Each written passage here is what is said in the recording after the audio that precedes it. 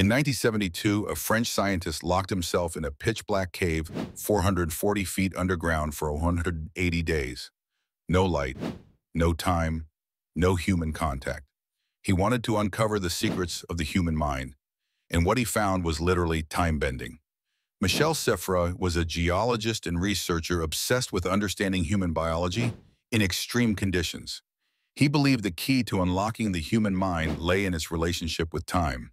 To test this, he devised a radical experiment. Siffre volunteered to live completely isolated in a cave. Without clocks, sunlight, a way to track time, he wanted to find out how the brain reacts to total isolation. What happens when you're cut off from natural cycles? The world thought he was insane. At first, Siffre tried to maintain a routine. He followed hunger and fatigue to decide when to eat and sleep. But without light or clocks, his sense of time began to distort. Hours felt like minutes. Days blurred together. Siffre's mental state deteriorated quickly.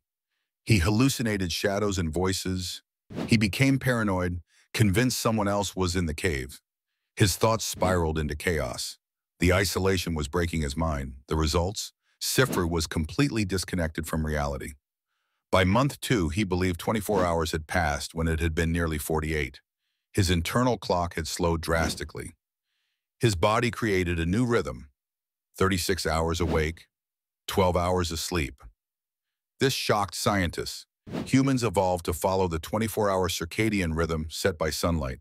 But without light, Siffre's body invented its own clock, independent of the sun. It was proof that the human brain has a built-in time system. But there was a darker discovery. As weeks turned into months, his mental state worsened. He forgot words mid-sentence. He struggled to remember basic facts. His emotions swung wildly between joy and despair. Isolation was rewriting his brain. Siffre later described the experience as a slow slide into madness. He talked to insects for company. He found comfort in his own voice. But silence always returned, crushing and relentless. After 180 days, Siffre was pulled out of the cave. To him, only 151 days had passed. He was stunned to learn how much time he'd lost.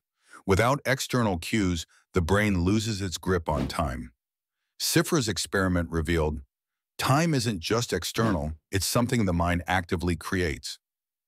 Isolation and sensory deprivation warped this ability, causing disorientation. His findings transformed our understanding of time perception. They led to breakthroughs in circadian rhythm research, space exploration, astronaut isolation, mental health in solitary confinement. But the cost was high. He suffered permanent memory loss. His mental health took years to recover. He described the cave as an endless night that haunted him for decades. He paid a steep price for his discoveries. His work laid the foundation for modern sleep science and time psychology. But the questions he raised remain. What is time, really? Is it a construct of the external world, or something created by the mind?